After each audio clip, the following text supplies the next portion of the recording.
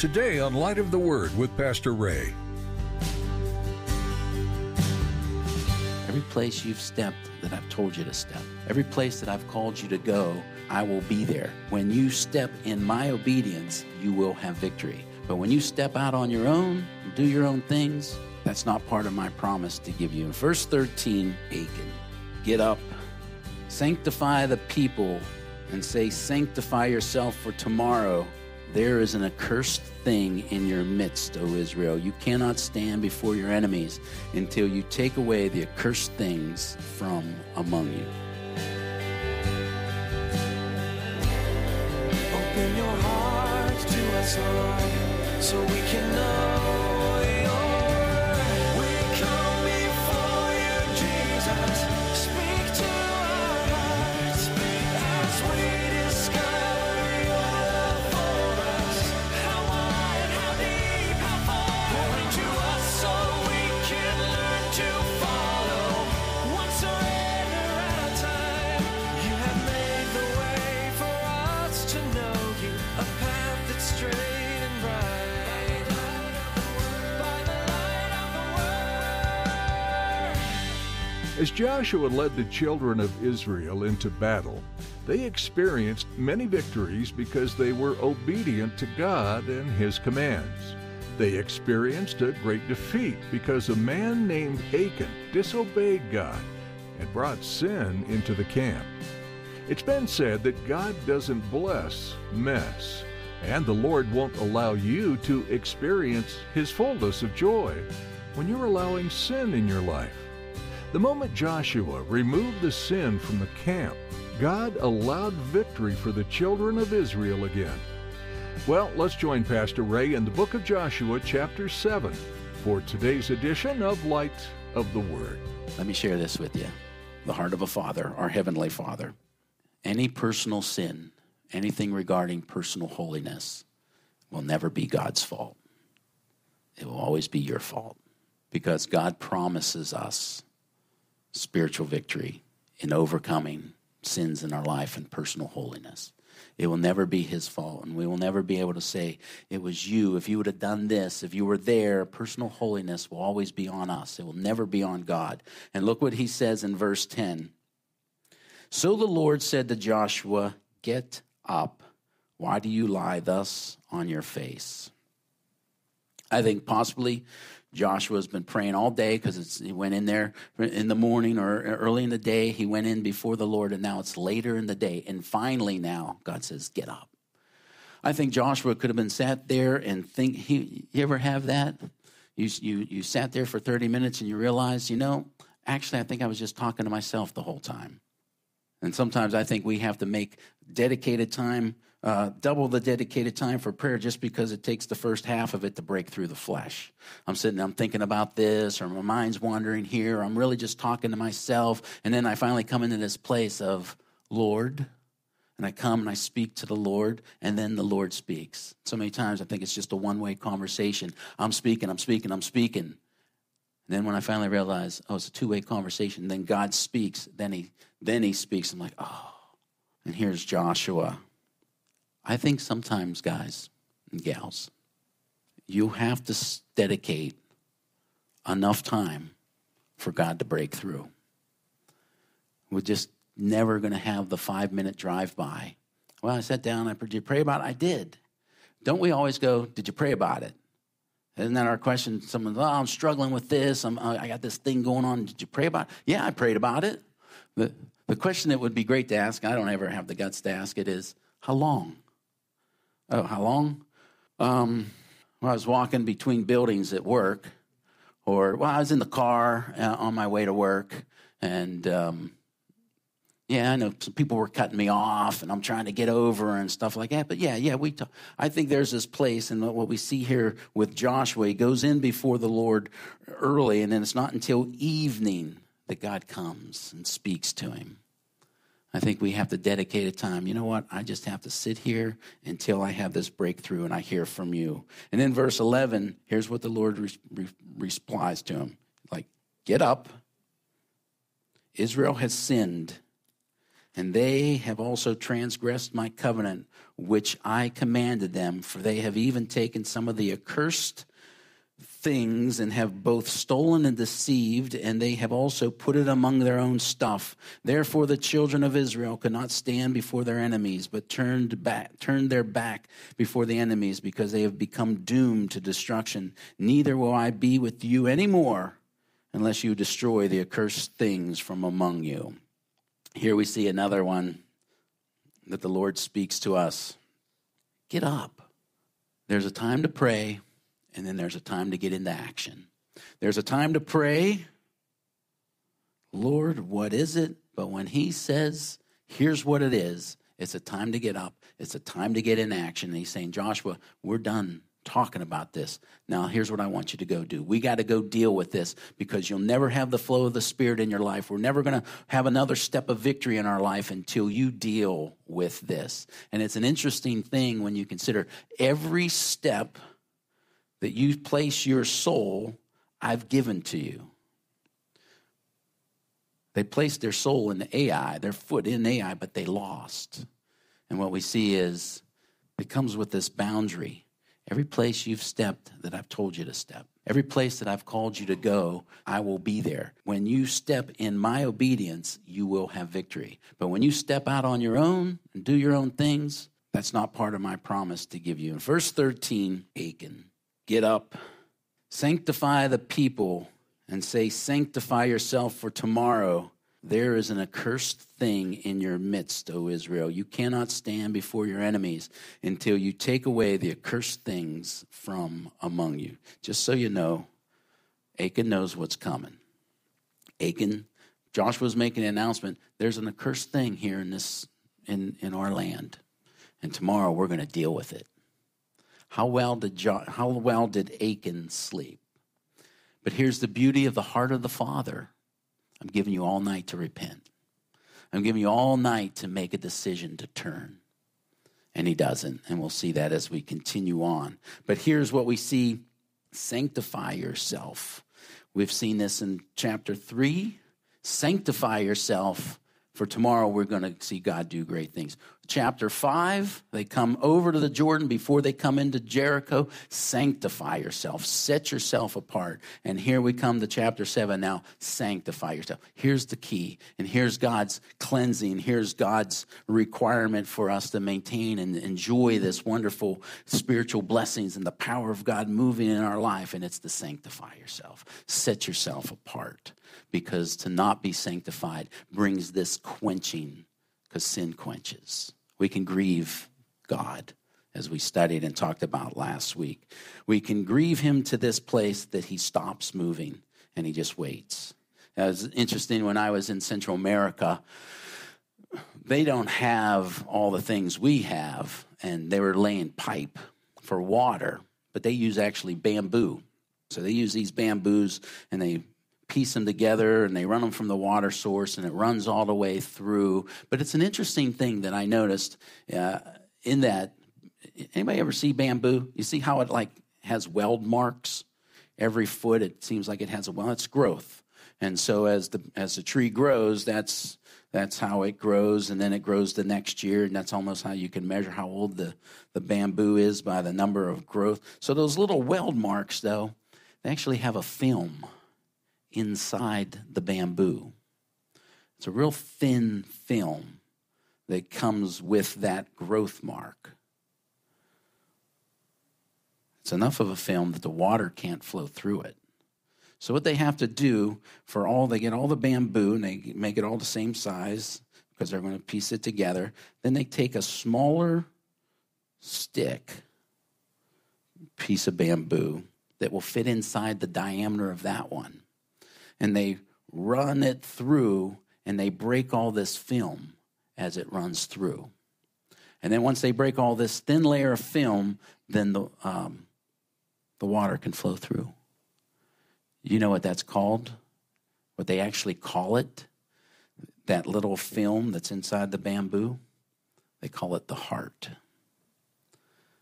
And it was just so interesting to me to hear them say, we have to break the heart before the water will flow. And And I think we see a beautiful picture there as God's like, I got to break your heart. I got to break your heart of the things that break my heart, because until your heart's broken over these things, until you come into this agreement with me that these things are wrong, I'll never be able to flow through you. And Christian, you'll never have that free flow.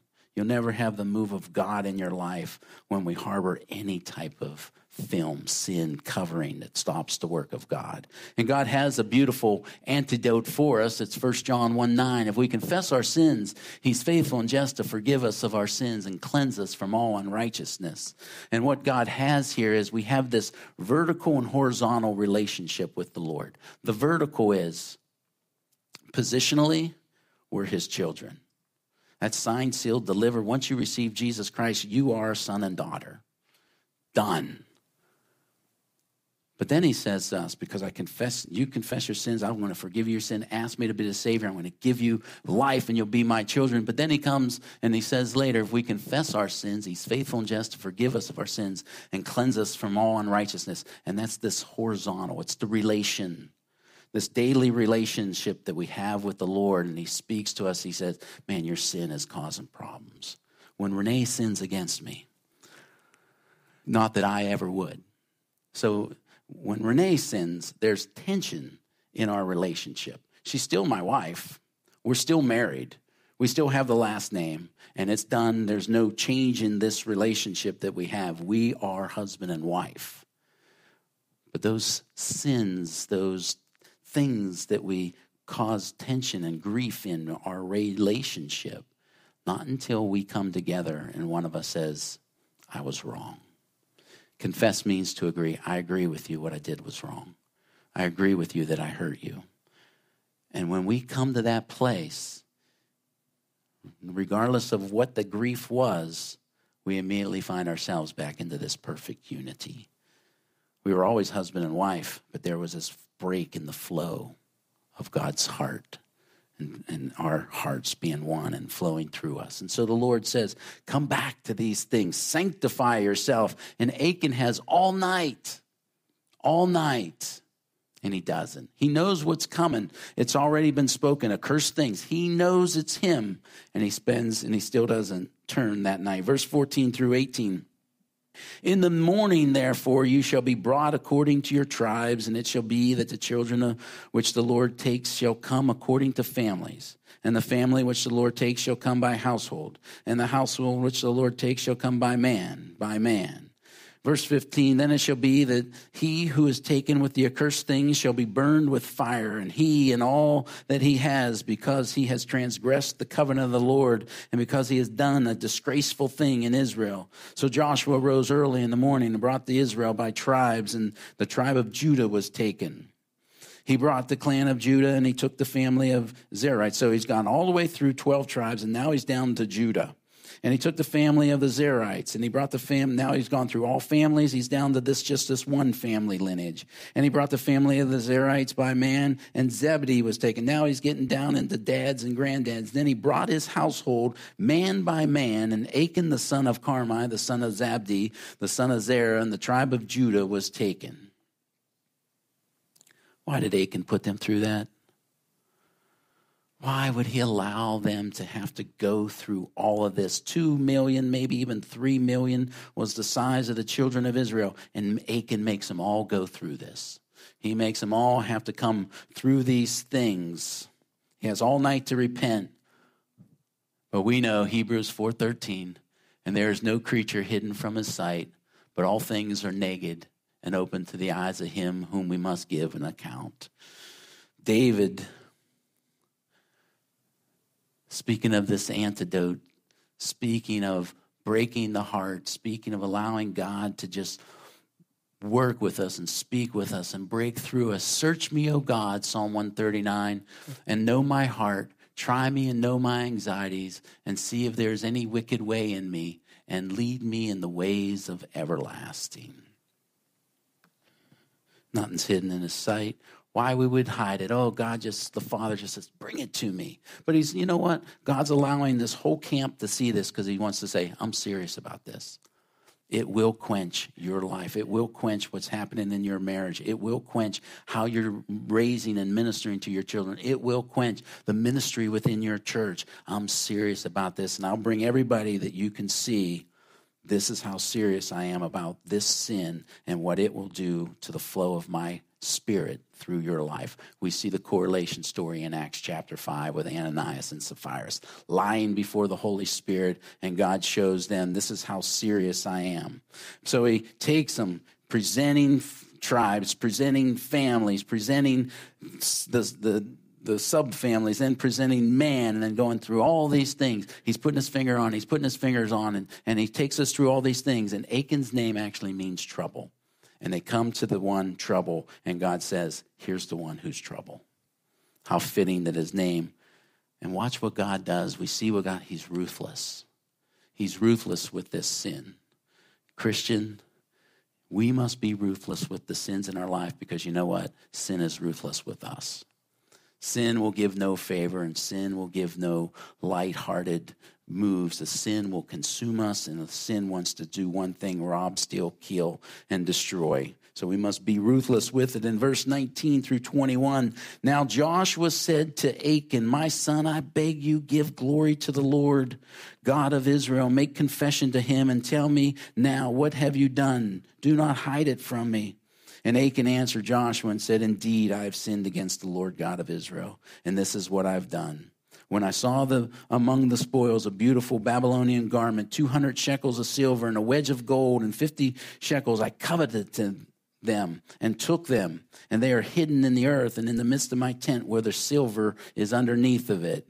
Just calculating that into today's modern numbers, this way it works out to about 5 pounds of silver and 11 pounds of gold. At today's numbers, that's about $1,500 in silver and $200,000 in gold.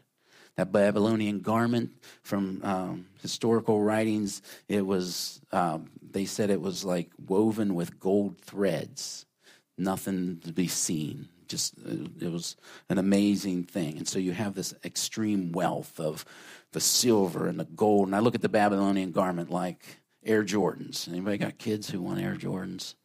You'd rather get a shekel. You'd rather go get this gold. That's how much these Air Jordans are costing. And so he sees these things. And do you notice the three things? Because they're always the same three things. I saw it, I coveted it, and I took it. Always the same work. Always the same thing in our heart. I see something, I want it, I covet. Then the decision comes. Seeing isn't the sin, but the coveting part is what needs to be battled, because it will determine, will I take it? And we know this. If you have to hide it, if there's anything we're doing, if there's anything you're doing in your life and you hide it, you know it's wrong. He knew it's wrong. He's got to go, and he's going to bury it in the bottom of his tent. We just know if you got to hide it, it's wrong. And that's the same for us. But last week, here's your guaranteed way to overcome covetousness. It's the presence of the Lord. Just living and dwelling in his presence. Last week's message was how to have that continual presence of the Lord, how to continually be filled and supplied and enjoying his presence, as we studied last week, Ephesians chapter 5. And look at what the outcome is when we read Ephesians 5. I'll start with Galatians 5:16. I say then, walk in the Spirit, and you shall not fulfill the lust of the flesh. Here's walking in the Spirit, the continual supplying of the Spirit. Ephesians 5, starting in verse 15. See then that you walk circumspectly, not as fools, but as wise, redeeming the time, because the days are evil. Therefore do not be unwise, but understand what the will of the Lord is. And do not be drunk with wine, in which is dissipation, but be filled with the Spirit. The present tense is continually be filled. We studied that last week, how to become continually filled with the Holy Spirit. The tape and the notes are online. But look what the outcome is when you are. speaking to one another with psalms and hymns and spiritual songs and making melody in your heart to the Lord. Oh, giving thanks for all things to God, the Father, in the name of the Lord Jesus, submitting to one another in the fear of God. When we're filled, and that's what the beauty of our Tuesday night prayer is. We come here and we just get to take a time and we worship the Lord. We call it worship-based prayer. We don't do a prayer list where everybody sits around and says, here's my prayer list. We come and we open up a word and we're just looking at the beauty of God and his awesomeness. We're like, you're an amazing God. You're an awesome God. We give opportunity for people who have a word on their heart and they read, and maybe they read a passage like this, or someone reads another passage. Oh, give thanks to the Lord, for the Lord is good. And we just lift ourselves and we're speaking to one another in songs and spiritual songs. And we do that after service. We do it before service. Here's a church and here's what's going to happen. As we do these things, the presence of God is just manifested even greater. And as his presence is manifested and he's on our heart and we're singing of him and we're speaking of him, you know, when we see these things, we're like, no thanks. I know this will quench what God's doing, and I love what I got right now.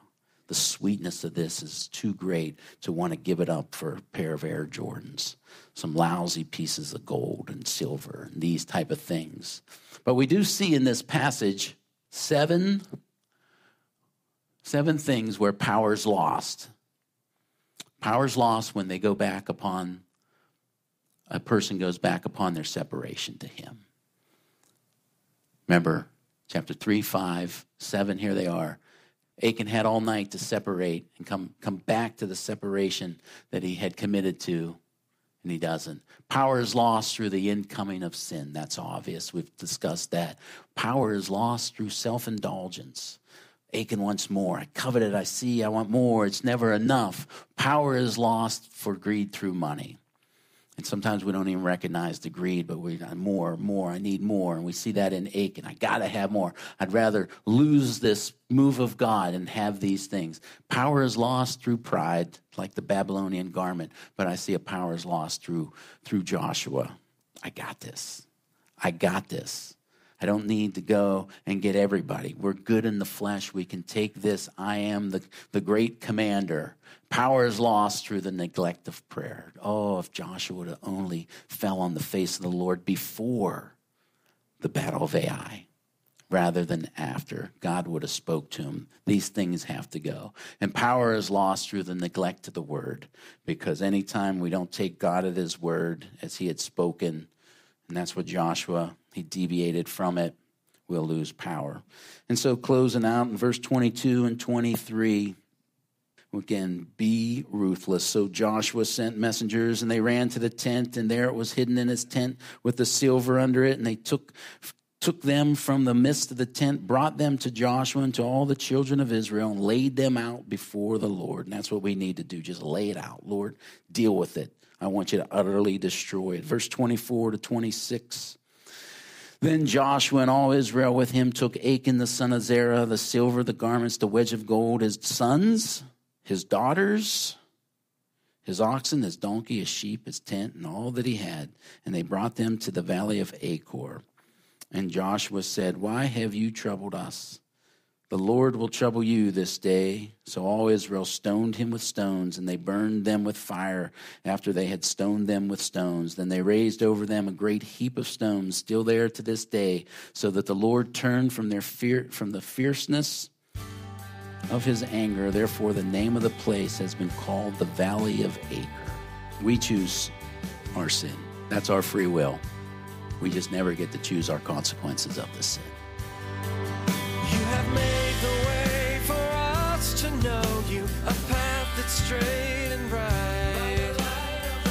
By the light of the world. The book of Joshua continues the story of Israel, joining them as they prepare to finally enter the land God promised them. Their trials were far from over, however. Though the land had been given to them, the current inhabitants needed to be driven out. The Israelites needed to continue to lean on God for protection and guidance, and for a conclusion to this chapter of their story. There was no way they could accomplish complete victory on their own, even though they tried at times. Once they let go and allowed God to move, though, great things happened, and they were reminded again of the faithfulness of their Creator. We're so glad you joined us today for Pastor Ray's study in the book of Joshua on Light of the Word. If you'd like to hear more teachings from this study, you can do so by visiting ccaac.org. We'd love to stay in touch with you too, so don't forget to sign up for our weekly newsletter while you're there. Do you have a prayer request you'd like to share with us, or do you have any questions?